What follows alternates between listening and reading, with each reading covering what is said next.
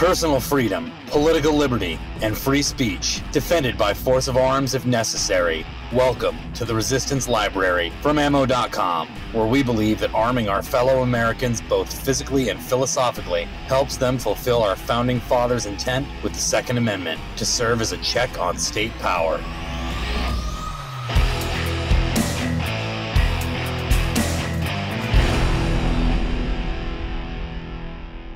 Greetings and welcome to another episode of the Resistance Library podcast. I'm your host, Sam Jacobs. Today we have kind of a different episode, the one that I think will be really interesting and kind of give people some food for thought and hopefully add some books to their reading list. I'm joined by Jash Dholani. He is a writer from India who focuses on political and philosophical questions around excellence and freedom, which I think are very interesting topics. Josh, thank you so much for coming on the show today. Thanks for having me, Sam. Great to be doing this chat with you. So you are on Twitter, the old books guy. And how did you become the old books guy? How did that kind of become your thing? Yeah, well, I started using Twitter actively in 2020 after the COVID lockdown, when I was looking for new things to consume and look at and just had a lot of free time on my hands. I got on Twitter because I was already using Instagram. I wasn't using Facebook because I feel like that's a dead platform at least in terms of like ideas, like no interesting debate happens there anymore.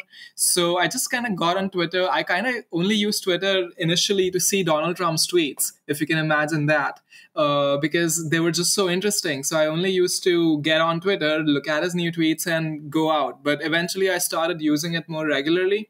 And I saw that people were picking up a niche and sticking to it. So I saw this guy, David Perel, who's the writing guy. And then I saw some other people who were like the marketing guy. So people were like picking a niche and defining themselves around it. And that's how they were building their audience. And the old books guy was a space that was just there for the taking. So yeah, that's how it kind of started. That's how it started actually. So to kind of get the question that I think is important and not enough people think about out of the way, why does philosophy matter? Like, why should, I don't know the average person, but like, the person who is interested in self-improvement, is interested in obtaining a bigger picture of the world, how does philosophy help you to grow as a human being in the study and reading of it? Yeah, I think that's a great question, right? And it's an important one because, something that I've discussed before with my friends is that a lot of there's some anxiety around, should we be spending so much time thinking? Are we wasting our time just juggling these questions and issues in our heads? Are we actually cowards who do not have an action bias? And we are fooling ourselves by playing around with these philosophical questions, right?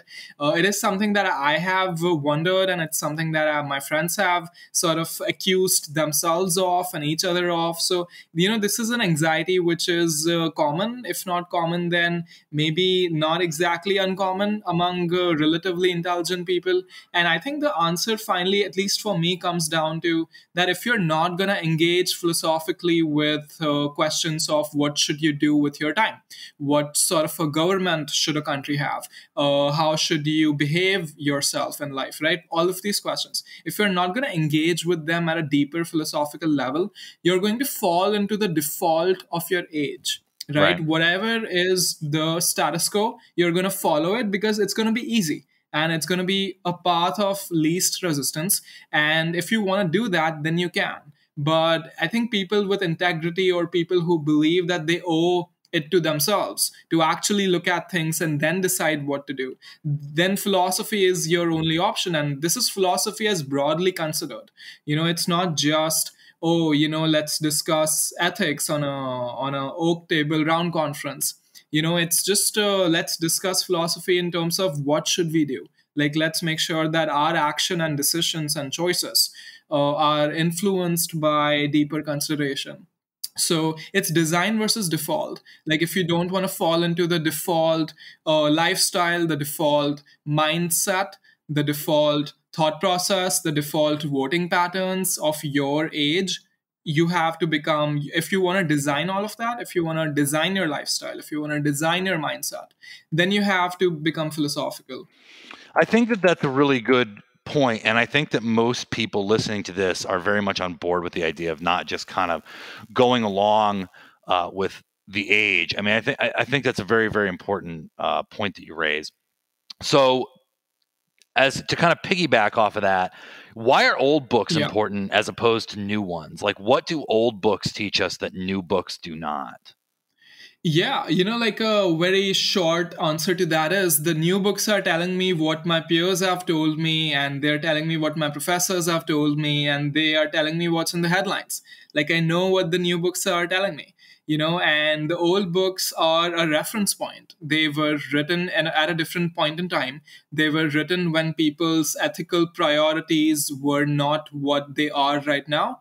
They were written when people, I think, we may not look very different than human beings who lived 700 years ago, but internally, psychologically, we are very different. And our instincts are different, and what we value has changed so much. Of course, the change of the position that religion occupies in society has been a big change from the past to right now. But I think other aspects have also changed, and so old books are just a window into a different period, and they might show us something better than what we have right now. So, Leo Strauss makes this point very well when he says that you have to understand the origin of the current system, the current ethical priorities that people have. And, Michael Millerman, the Straussian lecturer and thinker on Twitter, shout out to Michael Millerman. I learned this in one of his podcasts. And what Strauss basically says is you have to be curious about the origin of the current order. And to do that, you have to sort of go back to at what point in history the current order originated and what were the alternatives which were not adopted, and why were they not adopted. Were they necessarily worse, or was it a matter of contingency? Was it a matter of political maneuvering that a better order did not come about and instead we got what we got? So, old books, old philosophers are just a window into all of these questions. I think that's very, very well put, and I obviously love any reference to Leo Strauss. So thank you for that. So the reason that I asked you to come on was because you did a very interesting and intelligent thread about the overlap and parallel of Friedrich Nietzsche with Bronze Age pervert. For those of you who don't know, Bronze Age pervert is a pseudonymous writer who until very recently was on Twitter. He wrote a book called Bronze Age Mindset that I strongly recommend anybody read. But it is, people do find it to be a bit of a tough read, to give you a warning. But the whole reason I wanted to have you on was because I thought that you engaged that material very intelligently and very seriously, which I think it's, there's some silliness to it for people playing at home who have no idea what we're talking about. But, the issues that it deals with are very, very serious ones, and it's dealt with in an intelligent way that kind of gives some exposition and some deeper understanding of the world in which we live. But Nietzsche and Bronze Age pervert and many other writers who I enjoy quite a bit are kind of lumped into this. School is not really the right way to put it, but a sort of philosophical mood called philosophical pessimism. So could you kind of explain to the listeners what philosophical pessimism is, who these people are, and what they're pessimistic about? Sure, yeah. So that was the thread that I put out sometime last month. No, this month actually, in October, because of Nietzsche's birthday on 15th October. And Bab is one of the most interesting Nietzscheans and probably one of the most influential ones, because he has this lingo and he has this way of talking which is very contemporary but also very Nietzschean at the same time. And this philosophical mood, philosophical pessimism, and what are what are the core sort of observations of people in this space. And I think that one of the core observations of people like Bronze Age Pervert and Nietzsche, and I went through your Substack, and you have also brought up Ayn Rand in one of your newsletters, and even Ayn Rand could fit into this group. And one of the things that all three of them would say and do say is that we are living in an age where we are not valuing the right things. Like, there is an inversion in terms of what we are valorizing and what we have contempt for. That what we should worship, we are casting aspersions and stones on, and what we should denounce, we are worshiping. So, to be more specific, we should worship people who are risk takers, who are entrepreneurs, who dare to sacrifice themselves for the progress of their own self, their own company, but by extension, the human race. But what we see more often is that we look at people like Elon Musk, not with not with a perspective of this guy is genuinely pushing some real boundaries, but with a perspective of how can we tax him so that he's no longer a billionaire. Right. And there are congresswomen, and there are sort of people in the American Parliament who are publicly going to Twitter and putting out "fuck Elon Musk" on their Twitter. And so I think what Nietzsche would sort of say to that is that here's a guy who should be held up as not as the Ubermensch, not as the Superman necessarily, but who is at least trying to cross bridges which are over testy, stormy waters. And the reason I use that language is because of Nietzsche's famous line: "Man is not a destination; he is a bridge to be crossed and left behind." Right? I'm paraphrasing him, but that's roughly the idea. And so this inversion of who we value and what we value is something which is an important part of philosophical pessimism. Something to draw from one of your pieces is when you say that not all of us are gonna make it. Like, the pessimism is that when the age talks about human equality, right? Not all of us are gonna excel. Not all of us are gonna succeed. Like everyone else. So the pessimism is regarding this idea of we're not all created from the same material, and we don't share the same destiny. And there's going to be a wild inequality and variety in terms of where people end up, and a politics which is premised on the exact opposite of that, which believes that, oh, we can actually share the same destiny, and we should actually share the same destiny. A politics based around those ideas is based around a deeply unnatural premise and is bound to fail. And before it fails, it's bound to create a lot of suffering because it's based on a lie. So I'm not sure if that exactly answers what you asked. No, I think that's very, very well put. So what are, in modern life, what are kind of some of the fundamental problems for the philosophical pessimists? And also, I'm sort of, you mentioned that you are interested in these questions around excellence and freedom. So I'd like you to speak a little more, kind of even before you talk about the problems they identify in modern life, but like what you just talked about, how does what does it say about the very concept of human freedom? How free are people to in this kind of view of the world? Yeah. So yeah, when you talk about excellence and freedom, I think there's a natural tension between the two, because freedom is what? Freedom is the ability to do whatever you want whenever you want. But if you do sort of go down that track, then it's difficult to imagine you becoming really excellent at something. Nietzsche says something along these lines, that you have to enslave yourself to something or someone for a protracted period of time. Otherwise, you will never have any self-respect for yourself. And that's a difficult idea to wrap your brain around, especially coming from a guy who famously proclaimed the death of God. But I think that this is the thing with Nietzsche, is that he always realized that what he was attacking was in and itself not without value.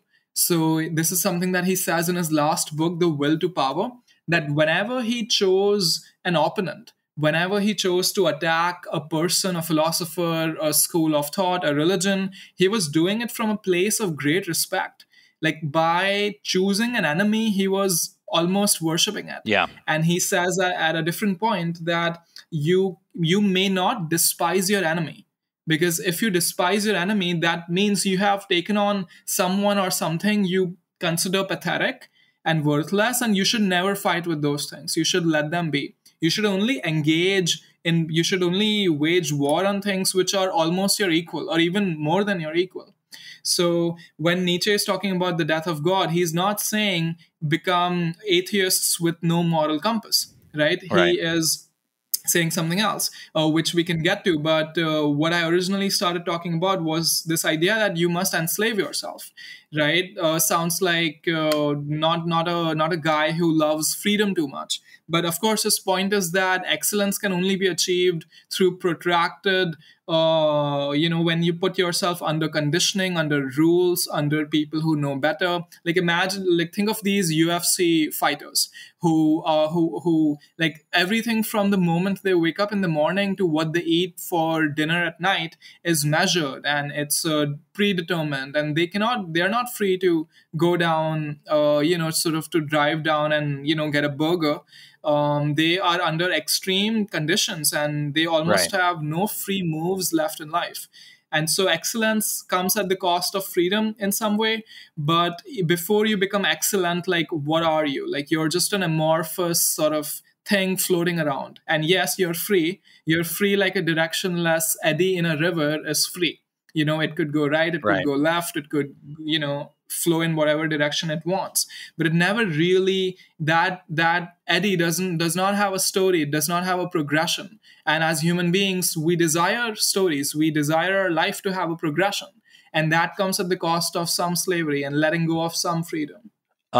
So, to kind of bring this back, what are in modern life, what are the kind of fundamental problems that people are confronted with that are specific to modern life, that are not kind of sort of, these eternal problems of the ages? Because I do think that, and not to get too deep into the weeds about it, because I don't, I want people who don't know anything about this to be able to follow it.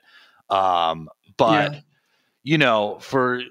think for Schopenhauer, everything is, these problems are just eternal problems of life. And there's, there may be kind of complications of modern life added to them, but fundamentally it's about the problem of being a human being in a decaying creation. But I think that other writers, such as Houellebecq, for example, talk about things that are specifically germane to the world as it exists in 2021. So how would you kind of, explain the relevance of this to contemporary life and the problems that are being identified in contemporary life that are, specific and new? Yeah, I think that's a great question, because we basically have two camps here, right? Like one camp, probably led by Schopenhauer, would say that the problems that you have are nothing unique. It's only the skin at the top which changes. It's only the color of your clothes which are different. Underneath, you have the same human body, the same human problems that everyone has always had. And he was, of course, a reductionist par excellence. And so he reduced everything to the will. And for him, the will always strove, and it never really reached proper satiety. And it never really sort of reached proper fulfillment. And that's why, he talked about it almost denying the will its adventures. Like, do not let your desires run amok. Do not become a slave to the moods of your will, but sort of subdue them. And so he was a quasi-Buddhist in that sense too. And then the other camp would be that no, there are actually differences in how different ages or have different challenges to overcome. And I think I would be sort of more at home in the second camp, because I definitely think problems, we have eternal problems, but we have problems which we have that people 100 years ago did not have.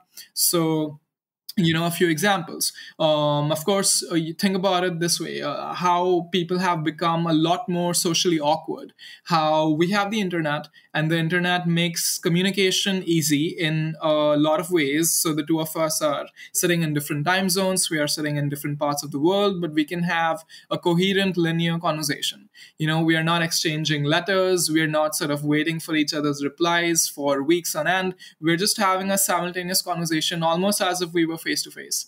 And if we did this in person, if we did this over a video, we would literally be in face to face while being thousands of miles away. So the internet has made communication easy, but it's also made it harder, because now that I can tweet out to the world sitting from my room in Ahmedabad in India, what is my incentive for going out there and actually chatting with people and actually meeting people in real life? And people are substituting real life for whatever is the internet alternative. So friendship, the chatter that happens among friends, is now happening through quote tweets and is now happening through comments on YouTube. And the romance that happens between two strangers in real life is now happening through chats on Tinder and Bumble. And so I think these are new problems that now we are being seduced by all of these, I believe, substandard alternatives to what are natural urges of friendship and seeking out dating partners. These natural impulses are being subverted in a way that Schopenhauer didn't have to deal with, and so we do have modern problems which are, you could always reduce it. You could always say that there is, like, each man and each woman in all ages have had cowardly ways out. So you don't want to approach a woman in real life. Well, there's Pornhub for you, right? So that's a cowardly way out. And you could say all human beings across history have always had the cowardly way out, and most people kind of take that, even though it may weigh heavy on their conscience then and there, or perhaps later. So if you reduce the problem to that, then you could say that, oh, this is an eternal problem. But I think then it comes back to how, at what level do you specify the problem? I hope that made sense. Yeah, no, absolutely. And I think that, personally, I am more interested philosophically in specificity and division and finding difference in things. And, I think that I think that the opposite manner of thinking about things and, everything is the same and nothing ever changes. I think it certainly can be a very intellectually lazy way to view the world. I don't, obviously I don't think it universally is, but I generally, most people who I find doing the kinds of, well, it's always been that way sorts of takes. And I don't mean, the guy at the grocery store. I mean, people who kind of fancy themselves as some kind of thinker. I generally find it to be a very, very lazy approach because to me, my emphasis is on finding difference, distinction, things like that, which I think is an important kind of difference in the approach that people have to any philosophical question. So what's the way out? What do we, I don't even want to frame it in terms of way out. Let's talk about, what is, I don't want to say solution either. What is the proper response to that, the situation that you describe, both in the modern world and, for these kinds of eternal questions, because I think that, I am definitely more the type of guy who can identify a problem and maybe not come up with a solution for it, particularly when we're talking about, big kinds of questions. But I do think that somebody, when you're evaluating any kind of philosophical trend or school of thought, you ultimately have to ask yourself, okay, well, so what? What are they proposing that we actually do about any of this? I think that the answer, well, you can't really do anything about it, is I'm fine with that answer, because I think that oftentimes that is the answer, and that we just have to kind of, live with things, and that our ability to do that is the measure of our kind of, ability to cope with these problems. But I'm guessing, knowing what I know about the, trend or mood of philosophical pessimism, that there's, probably about 10 different answers to this. But what is the appropriate response for the pessimists to the observations that they're making? Yeah. Well, I could take the easy way out and just open my copy of Bronze Age Mindset and read you a paragraph, and call it a day. But let me try to do this in my words. And I've also, before getting to this, I found what you said about this urge to universalize and the urge to differentiate interesting. And I think there are those two different urges, and in different thinkers, different urges are dominant. Like some thinkers are always interested in clubbing things together, and others are always into about, how can I break this apart, and how can I do a surgery on it and sort of tear it apart in different directions. Yeah. And I think Nietzsche would be in the second camp, right? There's this one interesting passage where he deconstructs the idea of the peace of soul. You know how there are some Christian verses along these lines, a peace that passeth all understanding.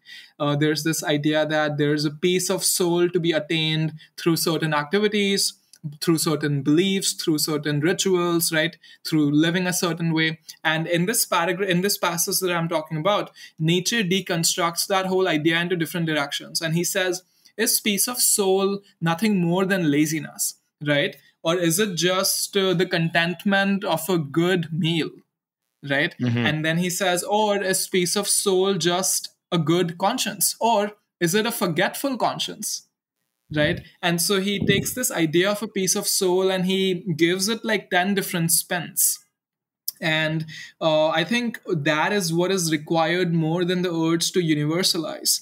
Because what we had in the 20th century, not to generalize a whole century and to do the exact opposite of what I'm talking about, but there was this sort of desire to put men and women across the world into the same category of human, and to talk about human rights, and to talk about how everyone everywhere basically wants the same thing.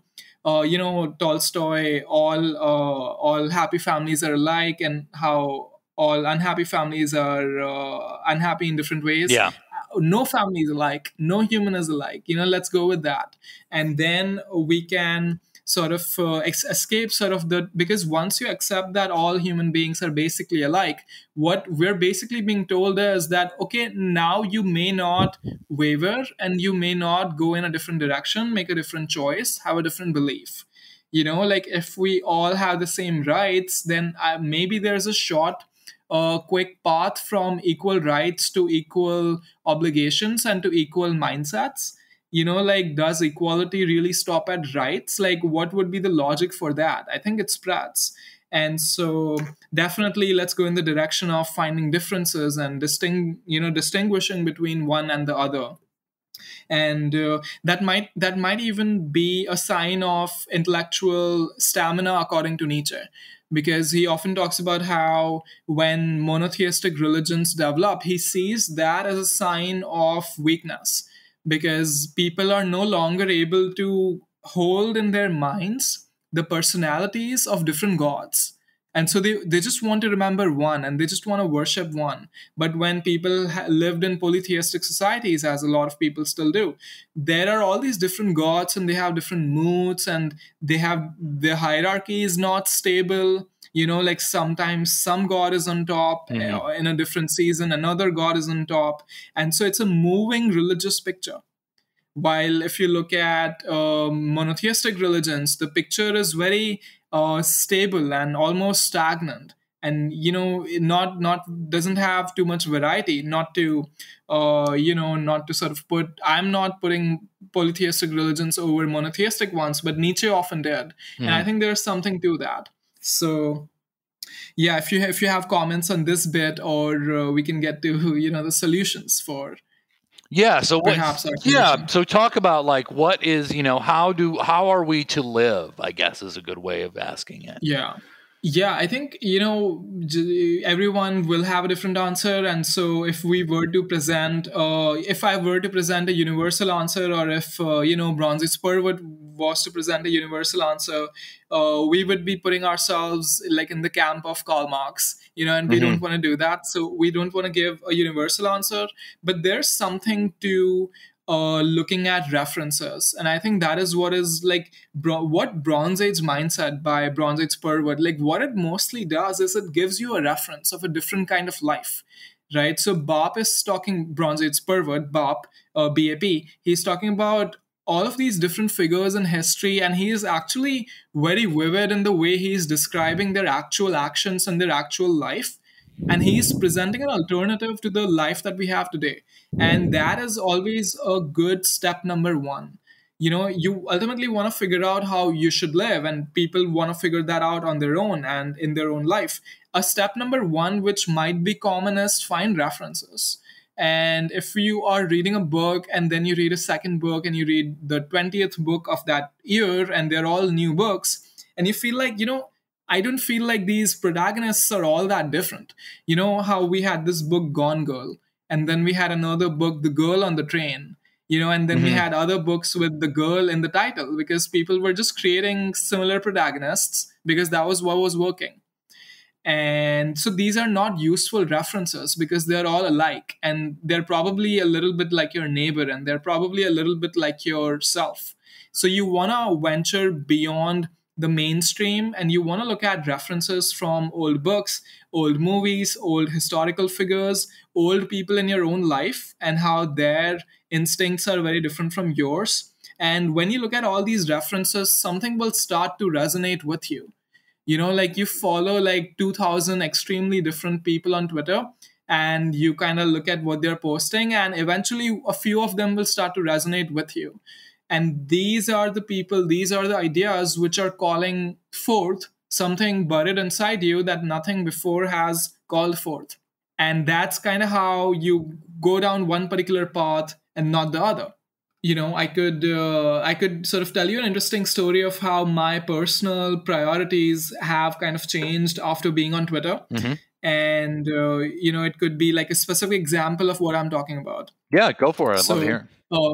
Yeah, so last year before I got on Twitter, my ambition in life was to be a screenwriter. So I've always been the guy who enjoyed writing stories, who enjoyed making short films. I made a bunch of short films in college, participated in some film festivals and yada yada yada. So I was this guy who enjoyed telling stories in written and in film form. And I wanted to be a filmmaker, wanted to be a screenwriter. And I wrote some episodes of an upcoming show on Netflix in India. And so, I had some success. And by the time we go into COVID-19 lockdowns here and everywhere else also, I was on this track. Like I wanted to be a filmmaker. But then I get on Twitter and I start looking at all of these different accounts, and I start sort of reading their tweets. I start reading their Twitter threads. One account in particular was Wrath of Genon. The guy I'm talking about. Yep. Yeah. So this is also an anonymous guy, probably lives in Japan, super interested in architecture, posts a lot about how the urban life that we have is basically a blight, and how the urban landscape that we have is terrible, and how architecture and urban design are not actually progressing, they are regressing. Right, and how towns built 500 years ago are in better shape than certain parts of certain cities built 5 years ago. And so I started thinking about that, and more particularly, I started thinking about the difference between creating something intangible like a script or a film, and creating something tangible like a building or a town which will last for 500 years. Right, and that sort of it triggered something in me, and it sort of gave me a reference point of a completely different life, right? A life built on like a life committed to building tangible real things and not intangible things like a movie or a book. Not of course, if you look at my room, it's nothing but books, and so I'm a very bookish guy. I love books, right? So this is not a snarky way of putting down people who generate knowledge, right? But that is something that I wanted to do myself. But now looking at the references of people who are building tangible, parts in certain cities, and they are building buildings, and they are sort of using architecture to generate beauty, which will be around even after centuries have gone by. That gave me a reference point that nothing else had given me. And it changed my priorities in my own life. And it sort of called forth something which was always in there, this desire to build real things, or things that can be touched, versus things that you think about or things that you hear or read. It called forth a desire, and I don't think it would have sort of surfaced if I did not follow Wrath of Xenon. So that's like an interesting specific example of what I described before. Yeah, that is really interesting, and I think that the difference between even the difference between the physical object of a book and the ideas contained inside. I think that it's an interesting distinction to mull over, to kind of get at some important ideas.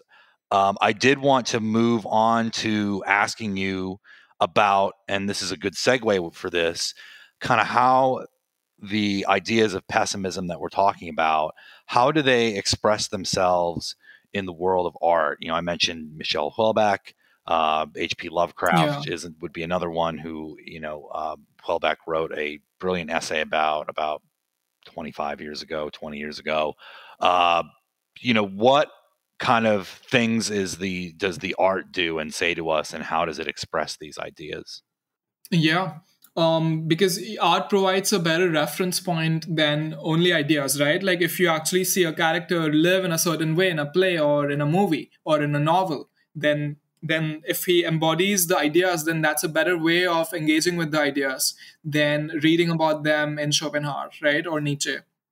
And that's an interesting question. I think so. If philosophical pessimism is this idea that we are sort of like Schopenhauer would talk about it in these words, that perhaps the way out is to resign ourselves to the futility of the striving and to sort of deny the energy of the will. I'm not sure if you would agree with that description, but that is sort of roughly what I have gathered from Schopenhauer. And Nietzsche would say that, no, you actually sort of accept that the will is basically striving in random directions, but then you try to take charge of the chaos and you create your own goals. And there is no goal which is sanctified by God. There is no goal which is objectively the right thing to aim at, but you are actually capable enough and may just have the dignity enough to create a goal which is worthy of being chased, even though God did not approve it. Even though only you approved it. So, yeah. Your original question was, can art be a useful, way to engage with these questions? And I think yes, it can be. I'm not sure if you know about this book called The Dice Man. Have you heard of it? I have heard of it, but cannot recall anything other than that I've heard of the title right now. Yeah. So, I'll just quickly tell you about it. It's about this one psychiatrist who no longer believes in the practice of psychiatry and in the standard beliefs of like psychological theory. He doesn't believe that he's helping his patients recover or get better in any way. So then he flips out. He decides to make every single life decision by casting a dice. So, should I, for example, this is from the book, should I cheat on my wife? Right? And then he will write down 6 different possibilities. Yes, no, yes, but, no, but, right? So he will write down 6 different possibilities. He will cast a dice, and whatever he gets, he will do it. Right? So the whole book is him casting a dice and just doing things. And so he, it's interesting to look at him through the lens of philosophical pessimism. Like, this guy is pessimistic in a very philosophical way about the ultimate goal of things and about whether what he's doing in life is leading up to anything. And his response to that was to embrace not a particular self-created goal like Nietzsche would, right? And his response was not to completely subdue his desires and his will, his striving, like Schopenhauer would, but to sort of embrace randomness. like to just go like, my own will, I'm not going to place it on a pedestal. I'm actually going to give myself over to chance. And that is a very shocking thing to do, and it's a very intriguing book for that reason. And I have not read a lot of H.P. Lovecraft. Perhaps you can tell me how he talks about things with reference to philosophical pessimism. But the Dice Man kind of did that for me, because it made me think about, it made me, I to some degree or the other, I suppose I am also pessimistic about what should we do with our time, what should we do with our energies, right? What should we do with whatever talent we may have? How should we employ these things? So here was a guy in the Dice Man with a lot of time and talent and ability, and he kind of chose to give it all on the altar of randomness, like on the altar of casting a dice. So that was an interesting book for me. But I'd love to hear what novel or story or thinker has sort of brought these questions alive for you. Well, I would say primarily Houellebecq. I mean, I read a lot of Nietzsche when I was younger and still reread Nietzsche. But primarily... Yeah, tell me more.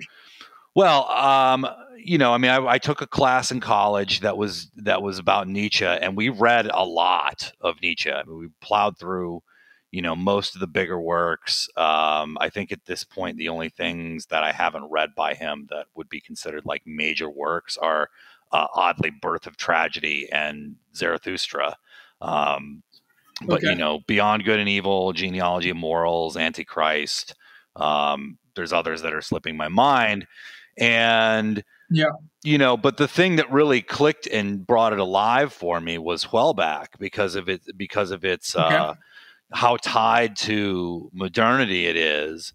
Now, that said, I think Houellebecq is probably the greatest living writer, but I don't think that he is fit to polish the boots of Yukio Mishima. Not that it's a competition by any stretch of the imagination, but like Yukio Mishima's craft is just on a completely other level than anyone I've ever read. And, I grew up in Providence, so I was always reading lots of Lovecraft.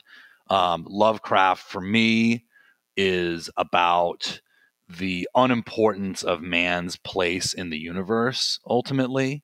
That man is not only not the center of the universe, but not that important with regard to even our own history on Earth. And, for Nietzsche, for Lovecraft, rather, they're kind of, I would say, if we're talking about, how do you respond as a solution, for lack of a better term, this may be a bit of a lazy answer, but I feel like for Lovecraft, the answer is madness. I don't know that he provides any other response to that level of kind of cosmic pessimism. And I'm not sure that there is really any other appropriate response. I think that with Houellebecq, I think that people focus on submission a lot and kind of see that work as an endorsement of a total sublimation of the will in the same way that Schopenhauer did. I think I think that's present. The only book I've read. I think that's present. That's the only book by Houellebecq that I've read. Yeah, I think that impulse is present in Houellebecq, but he also discusses things like transhumanism. I don't think that you can completely write off the role that unchecked hedonism plays in the work of Houellebecq as a appropriate response. But I also think that in the possibility of an island, his whole vision of what humanity becomes when they're decoupled from transhumanism, which I would say in that book, and for him, kind of represents the Superman, the Ubermensch, and he contrasts it with where humans go when they, who's left in this world where transhumanism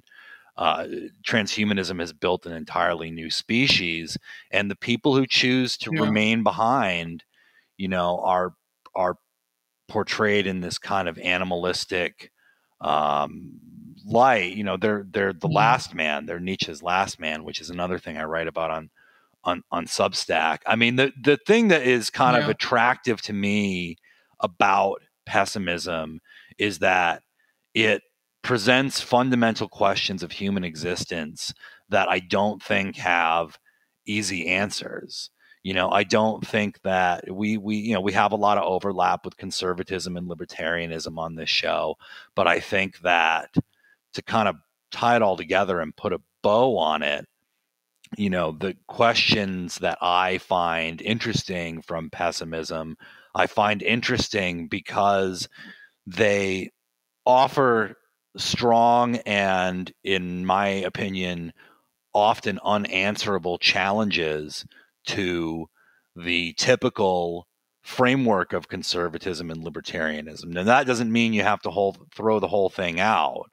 I think the Yeah. kind of the mark of an intelligent thinker is okay, well, my existing framework has no answer for this, so I need to change my existing framework. That doesn't mean you burn the house down, but you may want to renovate the Yeah. kitchen.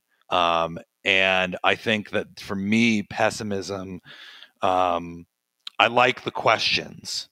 Like that's why it's such a well that I continually go to, because this problem of excellence that you discuss, most people are just not interested in any question of excellence and resent and are hostile to the very idea of human excellence today. So what do you do about that?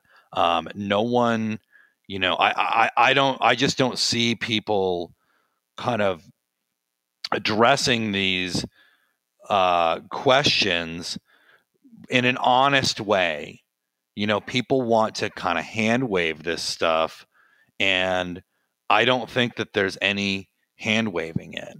I don't think that there's any hand waving what I would consider the more fundamental and universal challenges of pessimism, that Yeah. the creation has fallen. It doesn't matter if you're a religious person. You can see this in if on a longer historical timeline. We can see this in the world of physics with entropy, and where is the universe ultimately headed. It doesn't matter which school of physics you Yeah. subscribe to. It's not improving.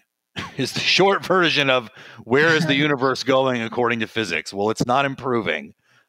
So Yeah. I think that there's these kinds of very basic fundamental truths, and then at the kind of more immediate level, there's these problems of how we live with these fundamental truths, and then there are the Yeah. specific truths of the things that you describe, of the simulation and the reality, and the simulation never having the satisfactory result that the reality would give you. And this ties it back into what I'm talking about earlier, where like the universe becomes more degraded over time, and so you can link the universal and the specific by talking about how things have gotten worse over time, and the specific way in which they've gotten worse over the last, let's say, 50 years is that we've increasingly Yeah. substituted these simulations for the real thing. Now, the simulation does provide some kind of satisfaction, but it does not provide the same level of satisfaction as the real thing. And as we increasingly transition to these Yeah. simulations, And things get lost. yeah, things get lost. And yeah, perhaps it's useful to imagine, to try to think, why do we have the ability to simulate things in the first place, right? Like, why can I close my eyes and imagine a football match, like what is happening there, and or imagine my near future, or imagine my distant future. Like, why do I have that ability to imagine things which are not there? And this is something that I heard Jordan Peterson mention once in a lecture, is that the reason we can do these things, the reason we can simulate realities in our head, and with the help of video games and books and music, to do that, the reason we can do that is because it's better to sort of get your leg chopped off in imagination than in reality, right? Like, it's Right. better to have a crocodile or an alligator eat your hand off in your mind as opposed to in reality. And so simulation is an aid to escaping danger in reality, or to sort of get something in reality that we can't without the simulation. Like, if you actually sat down and sort of simulated an environment in your head, you may be able to look at some benefits or some little hidden thing which is good, which you may not be in the heat of the moment. And so simulation prepares you for life, and that's like the good thing about it. Mm-hmm. And that is why we perhaps develop the ability to have simulations in the first place. But if all it does is sort of pull you away from life, then it's negating its primary role. Mm-hmm. And then you should sort of reject it, right? So the question is, like, why should we not live in the pod? Right? Why should Mm-hmm. we not live in the pod? Why should we not play realistic video games all day long? Why should we not enjoy sex robots? Right? Why Mm-hmm. not? And the answer is that Nietzsche says that no self-respecting man will like, he will even pick an easy enemy. Like, he always wants a difficult enemy. Like, he wants an enemy which will almost pull him down.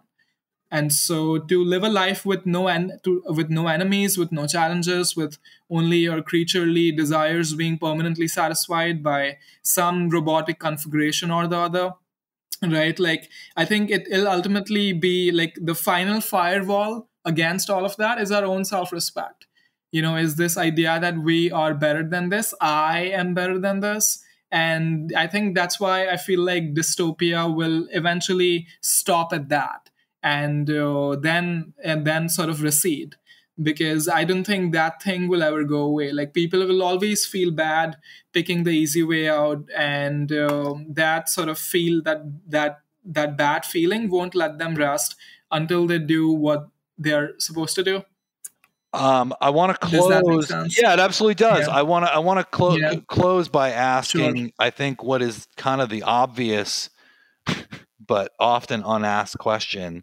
How'd you get Yeah. into all of this? This is like the type of thing people ask me all the time, but I'm dying to know, like, Yeah. kind of how this became your path.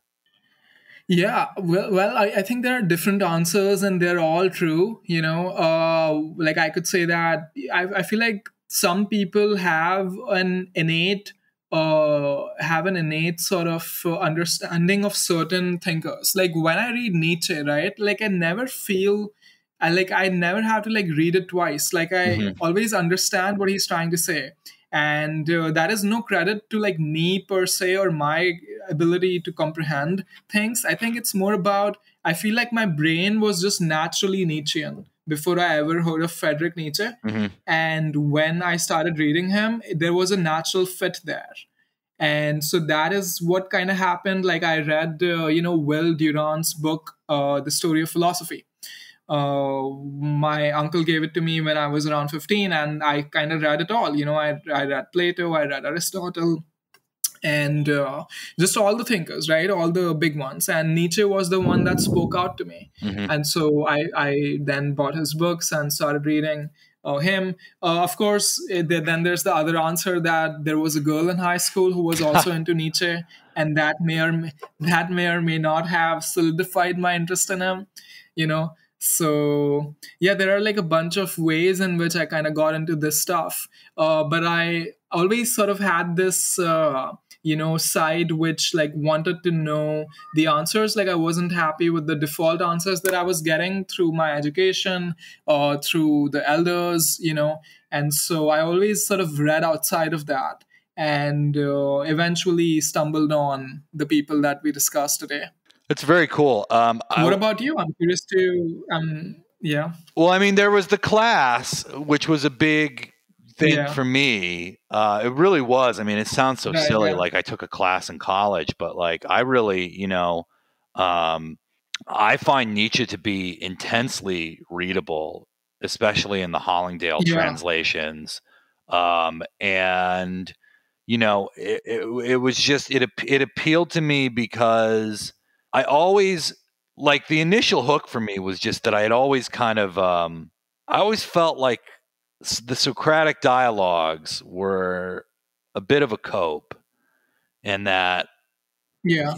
there was like the way that I talk about it now in a much more self-aware way, but this kind of attitude was forged, during the class that I took on Nietzsche. But the Yeah. interpretation everybody has of those like Socratic dialogues is that people are constantly taking off because they just can't handle these harsh truths that Socrates is dropping on Right. them. And it's like, no, they're tired of Yeah. talking to this idiot who's just never satisfied Yeah. with any answer, who's everything Yeah. is, what do you mean by that, and what does this mean, and and they're just tired of talking to him because there's no Mhm. answer is ever going to satisfy Socrates. And Yeah. there's this kind of Yeah. nihilism that underpins the question everything ethos. That was another big reason why it was um, attractive to me, because I went to it wasn't a very left-wing university, but I went to a large university with an active leftist activist population, and I was not, Yeah. you know, terribly politically or philosophically aware in any way. I just knew I didn't like them. I just because they were Yeah. Yeah. irritating and they were crybabies, and I'm a white guy, and the whole kind of bit, and I just didn't like them. And Yeah. Yeah. when I read Nietzsche, and and the class was on Nietzsche and Socrates, so we did read the Hmm. early Socratic dialogues of Plato, and Yeah. I was like one of maybe two people in the class who thought that Socrates was this great villain. And that was Yeah. kind of my introduction to it. And also, like, I just, like you say, it was just, it was Schopenhauer in particular. It was like, Yeah. it just clicked, because I was like, well, yeah, like the world sucks.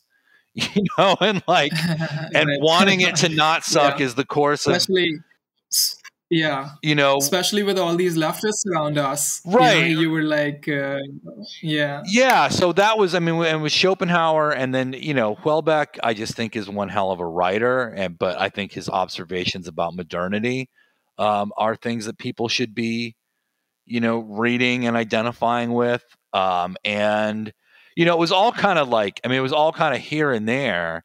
And it was only really at a certain Yeah. point that I began to see, like, oh, I get the, I mean, people like, The theme. you mentioned Yeah. Rand, um, Yeah.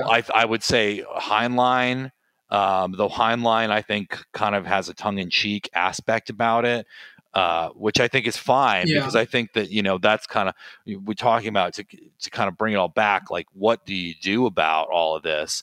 I think Yeah. that one very appropriate response that you see in Heinlein and other places is, and it's Yeah. probably the most common response to it from a popular culture and popular artistic perspective. What do you do about it? Yeah. Um, you know, fuck it, like, because it's Yeah. just, Go into space. Just create a new world. yeah. I mean, like, there's don't take anything too seriously, I think, is kind of the short answer, Yeah.